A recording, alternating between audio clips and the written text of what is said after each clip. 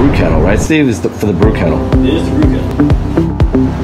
Alright, so you saw the element with the burnt on hops.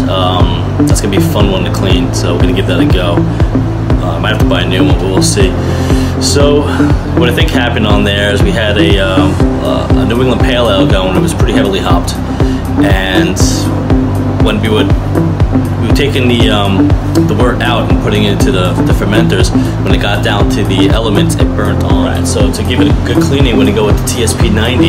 Everything I'm reading on that should take care of it. We're going to do straight TSP 90. After that, it's going to sit at 170 degrees, I believe it was, and it's going to sit overnight. And then the next day, we got to clean everything off again with a little TSP 90 and a little OxyClean free.